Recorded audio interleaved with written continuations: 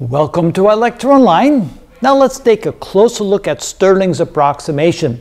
Why do we need Stirling's approximation? Well, it turns out in statistical thermodynamics sometimes we work with enormously big numbers. And when the number of microstates gets to be quite large, and it doesn't even have to be all that large to get us into trouble. For example, let's say you're trying to find 100 factorial. Try it on your calculator and it won't work. And of course, W represents the number of microstates. So if the number of microstates reaches 100, how do you calculate the 100 factorial, and then you want to take the natural log of that? How do you do that? Well, Stirling's approximation is what you need. So, excuse me. So here we have an approximation for n factorial. Notice that it's approximately equal to n to the n power times e to the minus n power times the square root of 2 pi to the n power, 2 pi n. Or if you want to be really accurate, when n is small, notice you only need this when it's small, you can add an additional correction factor of 1 plus 1 over 12n. Typically, when n gets to be big enough, you really don't need that anymore. So what you can do now is take the natural log of both sides. Why would you want to do that? Well, notice here. The natural log of a times b is equal to the natural log of a plus the natural log of b. The natural log of a divided by b is the natural log of a minus the natural log of b. And the natural log of a to the b power is equal to b times the natural log of a. And you can see that this works very nicely. The log of 1,000 divided by 100 is equal to the log of 1,000 minus the log of 100. The log of 1,000 is 3. The log of 100 is 2. 3 minus 2 is 1. And of course, 1,000 divided by 100 is 10. And the log of 10 is also 1. So you can see it works quite nicely.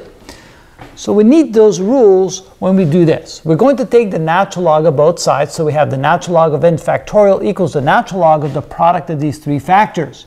And just as we saw before, we can then separate them as the natural log of n to the n plus the natural log of e to the minus n plus the natural log of 2 pi n to the 1/2 power. And then using the rule of exponents, we bring the exponents to the front. So the natural log of n factorial equals n times the natural log of n minus n times the natural log of e plus 1/2 times the natural log of 2 pi n.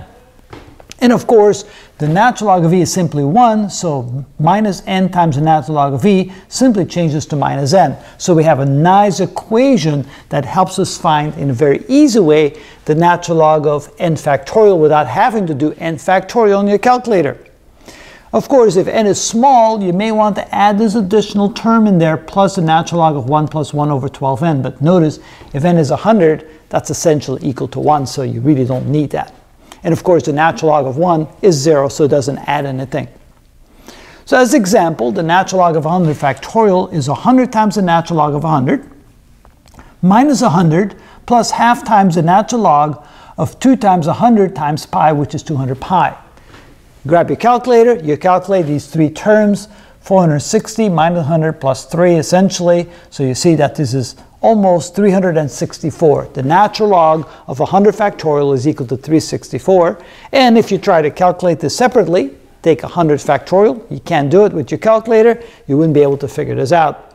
Now, let's say we have the equation here where the entropy is equal to Boltzmann's constant times the natural log of W, the factorial of W. W, of course, representing the number of microstates. And if we have 100 microstates, then this becomes Boltzmann's constant times the natural log of 100 factorial. Now we know with Stirling's approximation, this is equal to about 364. And so when we multiply, we get this number for the entropy in the case where there's 100 microstates. Notice, much easier using Stirling's approximation. If the number of microstates is small, then you probably want to go ahead and make sure you add this additional term. But otherwise, you don't need it, and you can do without it. And that is how it's done. Whew. Thank you.